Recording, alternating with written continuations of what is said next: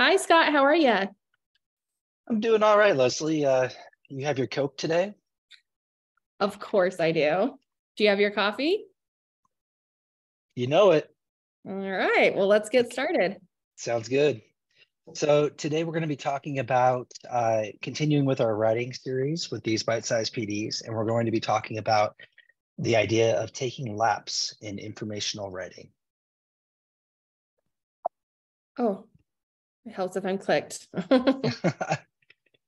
As you know, we have our professional development norms: be committed, be respectful, be responsible, be safe, take care of yourself. Yep.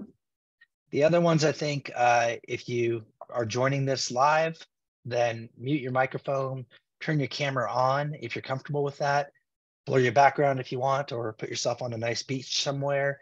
And then if you have questions, please put them in the chat. We'll be happy to answer them. And I think the most important of all, especially right now, is just be kind. Yep, definitely. We have our MTSS framework that we always reference. We tried to blow it up, but we're talking about basically instruction and following the standards. And for us, that is informative writing right now. So learning intentions and success criteria. And I like that, Leslie, that we added rationale to this. I think this should be on every single one of them. But this comes straight from the 180 Days book. But the rationale is that the more data have been created in the entire last 2 years than in the entire oh my gosh, let me try that again. More data, I'm just going to paraphrase. More data has been created in the last 2 years than has been created in the history of the human race. And so given that, being able to convey information to others is a skill that is increasingly valued and important for our students to be able to do in an information-rich world. So given that our learning intention is today, I'm learning how to design a writing unit using laps of writing. And success criteria, I can describe the 3 levels of laps and their purpose. And I can explain what these might look like in informative writing. So our agenda then, or what are laps? Why are we saying laps? But what are laps of writing? What might these look like in informative writing? And then we'll step back and talk about some critical questions to guide informative writing and sort of that building block that you see in almost every genre of writing, but the one that's the building block for informative. And then we're going to go into 3 levels of laps with examples. And these are by no means comprehensive. They're just the beginning. In fact, I'd love to have people share their ideas on what would be in these levels once they kind of get the gist of how these levels work. Yeah, really pooling our creative resources. Yep. So laps in writing are basically a repeated exposure to a technique or a genre of writing. And we're going to use mentor text to do that, a variety of texts. We're going to do a variety of different student writing samples from very small things to larger pieces. And each lap that you take with that writing genre, this month we're talking about informative, is going to get progressively more complex. The reading is going to get more complex, and the student creation is going to get more complex. And we use this image of a solar system because some planets can make that lap around the sun faster than other planets. And they're all spinning at different rates. So when we are talking about accelerating students or accelerating learning, students can go through these laps at different paces. And it allows for us to differentiate and to stop and reteach if we need to. I think so often when I look back at the way I used to teach writing, where I just had one essay at the end of the quarter and there was a deadline, it was really hard for me to stop and reteach in that kind of system. But by doing laps, and we'll get into more detail of what these look like, by doing laps, you have room to kind of maneuver. And I know Scott and I have brought it up a couple times, but go back into the early out resources that we have and look at Kanban boards. And Corey did that at Eastmont and talked about it and how using Kanban boards and laps can help create writing that helps meet the needs of the students right where they're at, whether they're accelerated or whether they need some extra supports. And one thing I like about this graphic too, is they're all moving in the same direction. Yes. Just at different paces. And you'll see as we go today, this idea of sort of immersing students in the genre. And I think that allows for some students to go even deeper in their immersion, so to speak, than students who are just getting some of their first touch points with it. Yeah. All right. So I think, you know, as you approach each different genre of writing, I think there are a different set of questions, and some of these questions might also be the same. And so these questions are pretty big, and I would want my students to see them and use them, and I'd constantly ask them these questions as we engage anything, really, any material, a piece of writing, a commercial, a speech, whatever it might be. But who wrote it? It's the first question. You know, that speaks to credibility, right? Our ethos. Who's the intended audience? How big is that? That changes everything almost based on the audience. What is the purpose of this information? I wish people were asking that question a little more often right now in today's world of information overload. Why is it presented and organized in this way? And it appears I have typoed and put a period and not a question mark. What is said? And I love this question. I used to love using this question with my students, but what is not said? And kind of thinking about what is intentionally not said. What information am I, sorry, go ahead. Oh, go ahead. What information am I purposefully omitting so that I can inform in the way that I want to inform? Yeah, and I really like this process of critically analyzing texts, you know, being readers first and then writers, and that reading and writing really are interconnected. We can't divorce those two skills. Yeah, well said. So the kind of building blocks for information or explanatory writing is the summary, and being able to write a good quality summary. It shows that students understand the main idea and the important details before they can even get into analyzing. So as a quick review, last year, Scott did a bite-sized PD on strategies for summary writing. So in here, we linked the video and the slides and resources.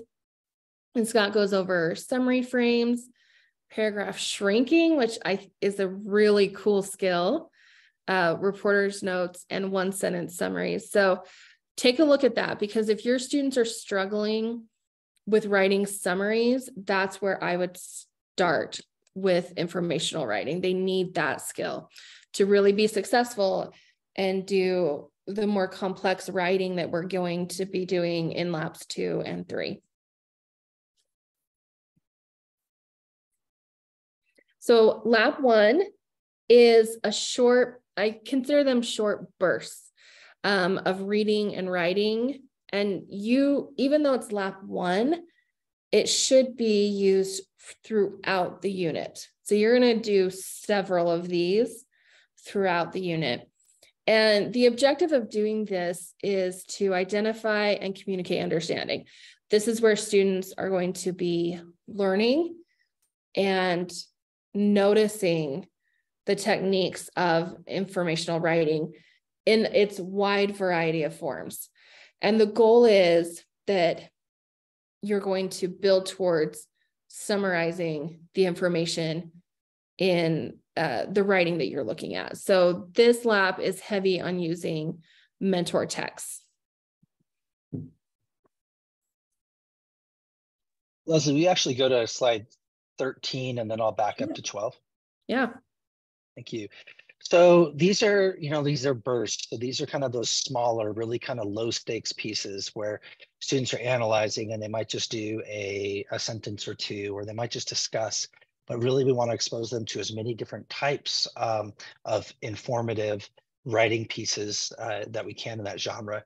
And so in here, we might just have them practice in their notebooks. We might have them look at photo essays, informational videos, we might have them look at multiple text and combine and do a summary.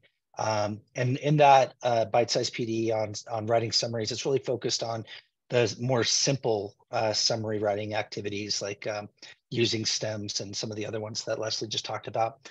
But we also might just have our students analyze headlines, subheadlines, and really talk about how do you locate and how do you determine the credibility of the sources. One of the things that I really like is the idea of using infographics. If you go ahead and go back now. So infographics are really great because they spark interest and they're easy to read. And it allows students to start the process or to get into that process of synthesizing the information and summarizing what it says. So this is where we can get them away from argument, but like, what is going on here? And so this one right here, yeah, I know I'm selling it, but it's sort of cigarettes. How much do you know about them? And, I might show this to students or, as a dad, I might show this to my own kids right now. But, I think you could have your kids look at this and they could stare at it and go, okay, well, 1 in 5 adults and teenagers smoke. Tobacco smoke, 4,000 chemicals. There are 250 known to harm humans. So I could go through this right now. And I could ask my students, you can see on the right, I try to create like a page, but what does it say and what does it not say? And so as I go through it, there are a lot of facts I might pick out and just summarize the one that stands out to me the most, but I also might summarize sort of what it's not saying. So for example, this is not saying where these cigarettes are made. Why not? And so we go back to those questions.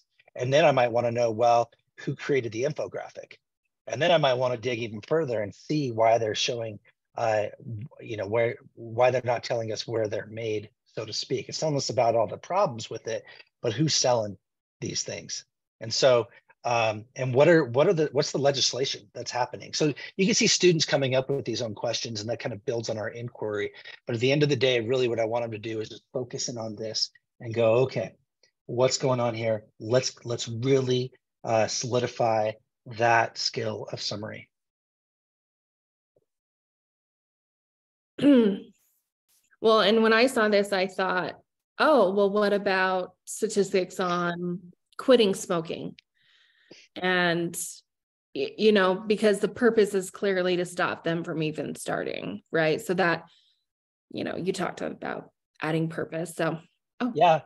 Well, because if I were to say what I think the intent is here, which is probably a later skill since we're just at the very beginning in lab 1, but you also said we come back to it. So maybe in lab 3, we start looking at intent, and their intent here is to scare, right? So these are all very startling statistics, so that someone who is thinking about potentially smoking, I guess, will immediately say, no, I don't want to do that. Right. Okay, lab 2. And so then you go from lab 1 and you move into lab 2, and you'll see that it gradually gets more complex, and it actually gradually releases by the time we get to lab 3. But in lab 2, we start to look at a variety of sources, and we're comparing them now, and we're writing a summary based on those comparisons. Our objective now is we're moving from just identifying and putting it down to now we're evaluating. So what's the most important piece of information on that? Not just what's a piece of information. And then we're also synthesizing. So I'm putting it together. I might multiple texts. And what I'm building toward, I'm enhancing that ability to summarize now and the complexity of my summaries. And I'm building toward integrating multiple sources in summary writing. Yeah. And the key skills in lab 2 are students are starting to read like writers. So they're really noticing the craft that writers are doing. They can listen to informational podcasts and present information. They can recognize how language informs and how it persuades. So when we're thinking about our standards and we're thinking about author's intent and purpose, we're looking at rhetorical triangle, all those skills that they need to be able to recognize. And then in lab 3, they'll start integrating that into their own writing. They're going to find multiple sources from different perspectives. And I didn't put it in here, but it's also perspectives like firsthand accounts compared to news reports of the account, compared to what it's like, how it's discussed in history, right? As well as different types of sources, right? Maybe it's a video, maybe it's a podcast, maybe it's an infographic. Yeah, Scott. Oh, I'm nodding. With you. Like, oh I was yeah. like, okay, wait, keep going. And then recognizing what's withheld. So I think there's a difference in the message or the question between what's not there and what's being withheld. And you don't know that until you start looking at different sources. And you notice that one source purposely left out really important information, right? Why would they do that? And then in their own writing, they're going to start focusing on their word choice as a way of conveying a message, or if they're really focusing on staying neutral. So sorry. Nope, go ahead, Scott. So if I'm looking at this and I have and you're saying words like persuade, and we're looking at a lot of this that seems rhetorical, how do you explain that we're still in the informative writing arena, even though we're doing some things here that could also be in the argumentative writing arena? Ooh, great question. So we're doing informational writing, but as students go out and look for research on topics that they're interested in, or we're pulling in multiple sources, they might be more persuasive sources. So we have to kind of recognize the rhetoric that the writer's using and glean out that information that's in it. And if you can recognize what's information and how the language is information or how it's persuasive, you can start to divvy that out and really get to the key facts. I think it's an important skill. I'm a very avid TikTok fan, and it's interesting to see how social media, when they're talking about current topics that are happening in the world, how they use rhetoric to kind of persuade and get people riled up. And then they share the message, right? That emotion is really key. And there might be some good information in there as well, but it might also not be true. And we have to wade through the emotion and the rhetoric to get to facts and information. Perfect. Love it. So I forgot. So we included a link to a text set with articles from Halloween from New Zealand as an example. And you would obviously want to create your own text set, but this text set that was built by a teacher is all about 3 big questions having to do with Halloween. So why do they like scary movies, Halloween candy, and scary fairies? But I think it's a good example of a less complex text in there where the topic's Halloween. Here are 3 different articles, and you need to synthesize this into one summary about Halloween. And so that's a skill that we're building in this second lab. Does that make sense, Scott? Did I explain that right? Yeah, and one thing I think is important to note as we look at sort of these laps is this isn't a day or even 2. Like lap 1 might be a couple weeks. Lap 2 might be a couple weeks, might be 3 weeks, right? Lap 3 might be a whole quarter. Who knows? But these are definitely not like a 1 or 2 day thing that you do. Right. And it's not like I'm going to do one writing piece in lap 1, one in lap 2. No, you're going to do multiple, right? Because we're building capacity. Yeah. Okay. And then lap 3 is where you get to, I don't want to call it a final, but it's a more comprehensive writing piece. And it usually connects to a larger idea or topic. And we're calling this a writing piece. And Scott's going to go over some various options for that writing piece real quickly: commercial, news article, presentation. The whole objective in Lab 3 is that students are creating and demonstrating their understanding of informational writing. And, it's building towards that extended writing piece.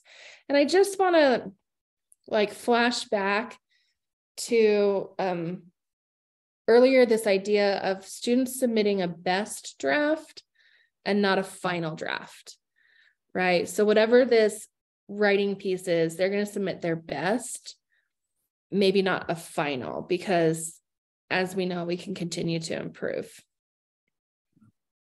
One thing that I think as you move into Lab 3 is in Labs 1 and 2, there's more of a focus on consuming and synthesizing the information. And in Lab 3, they're actually the creators, the content creators of the information. So as a teacher, I want to make sure, that main skill is to summarize. Before I move a kid into Lab 3, I want to be able to be sure that they know how to summarize, at least in multiple ways, with multiple different modes of informative texts. So Lab 3, basically, key skills: track your engagement. What makes it effective? A text. Analyze the impact of features. Why to put that image, headlines, music. Revise language to craft the desired tone of the piece. Share with others, and then being able to take feedback and to revise. And I think throughout all of these, what I've seen is, and we'll talk about it later too, but an emphasis on collaboration. That this is not none of these are necessarily a solo effort. These are rich opportunities for students and teachers and students to collaborate in groups and partners to really use their speaking and their talking to analyze and sort of formulate their thinking around what's going on. Yeah, and I think it's interesting to note here, on this slide, we have analyzed twice. They're analyzing engagement or analyzing impact so that they can change their own writing, right? That's where the create piece comes on, because I know that can be a little connected. Right. So we were just brainstorming, and we took maybe 5 minutes, and you could probably have this be 10 pages long. But some of the things that students could use their newfound skills after Labs 1 and 2 to create some kind of an informative piece that doesn't necessarily have to be the traditional school research paper. And there's no problem if there is the annual school research paper, but if you want to break the mold a little bit and try something, that might mirror and the informational texts that are out there. Photo essay, having students create a mini documentary, a campus tour brochure, especially if I'm an outgoing 8th grader and I could build that for my incoming 6th graders, or if I'm an outgoing senior and I'm building that for my incoming freshmen. You've been studying infographics like crazy now, probably for 4 or 5 weeks. Go create one. Do the research, figure out what the data says. Do a feature article. Of course, there's informative essay in there. Having a passion project. We all have our passions. We all know Leslie's got her passions. I've got my passions. And so maybe we dive deep into those. Build a website. And then Leslie, I'm turning over the TikTok series to you. Yes, TikTok series, because creators on TikTok that make money, and they make a lot of money, y'all. They have scripts, they plan their shots, they think about their music, and they decide what text they're going to put on the screen. And it's way more intense of planning and synthesizing information. And then they really have to practice taking all this information and synthesizing it down into a 1-minute TikTok. And I would do a series of TikToks on a topic that they would have to share. So that's my idea. Love it. Okay, so to wrap up, we kind of have some key ideas or themes that we noticed that we just wanted to hit again. So the first thing is, you want to make sure that every text you choose is a mentor text, and the activities that you're doing, the writing activities, have a purpose, and what that is and can convey it to students. And then I think with the purpose, these kind of go hand in hand, is identifying that main skill for that writing. And so for the purposes of today, we talked about the main skill is summary.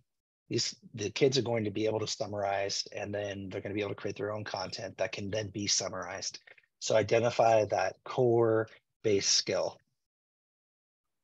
Next, we want to immerse students in texts that use that skill. So go out and find those texts, and just, I think exposure is everything, right? Get them to read a wide variety of texts that have that skill in them. And if you go back, you don't need to put the slides back, but if you were to go back, you could see that we have there are some resources. So on the infographic, it links out to a bunch of other infographics or small pieces students can use there. Leslie showed the Newsela piece, and I know in the maps there are Newsela pieces in there as well. So you don't have to necessarily do all this and find those texts to immerse them in yourself. Reach out and we can share ones that we found, or use each other to just share what other people are finding in their classrooms. Yeah, definitely. I love that. Oh, sorry, go ahead. No, you take that one. You take it. I love this, where it's to stop and notice the writing moves and techniques, and to do it frequently. And I know in the last bite-sized PD, Heike talked about this, where she said, when reading John Krakauer, there's a couple sentences in there where she just really, the way he captures what he says, she pauses and takes time not to talk about the story, but to talk about how he's using the language and what he's doing by using that language. And so I think a lot of points of stopping and doing that with students and letting them see it, and letting them keep an anchor chart somewhere or something in their writing notebook that, oh, I just did the next one, my bad. Something in their writing notebooks to save those moves is a really powerful tool. Yeah, that they can go back to later. And it could even be a journal spark, write like one of your writers, using that. Another thing is to provide plenty of opportunities for students to collaborate. Scott talked about this, but writing, real world writing, is not independent. And I think about, even like Scott and I sat and planned this PD together, and we were writing slides and we were editing slides together. When our students graduate and go into college and do research, they're usually on research teams, and in jobs, you're on a team. And so collaborative writing is a real world skill that they need to learn. And then I think we can't do this enough. And it's modeling our writing with students right in front of them. Show them where we struggle. Show them where we revised. Explain with a think aloud why we're doing the kinds of thinking that we're thinking. And I think I just stole the next one too, Leslie, my bad. Okay. But just really sort of getting meta, making your meta visible for your students to see. So they see that writing doesn't just like come out of a pen, there's a lot, it's a mess, and you get it out there, and then you tease it until it does what you want it to do. Yeah. And I think we've talked about this a lot, but reinforcing that writing's a process, and that it's okay to make mistakes. It's okay to be vulnerable. That's how we're going to get better. Well, think about today, even with where you were talking about opportunities to collaborate. I mean, I think we're so used to working together that the vulnerability is super easy. Like, hey, Leslie, what if I do it this way? Oh, yeah, okay. But what if I do it this way? Okay, cool. And, we kind of both tinker it until it's better because we both actually worked on it together. Yep. And just different perspectives, right? Make things better. Yeah. All right. Okay. Thanks for being here. Remember, get credit for this. And of course, as always, reach out to me and Scott if you have questions, if you want to try something out, if you need help or resources, we are here for you. Sounds good. All right. Have a great day. Bye. Bye.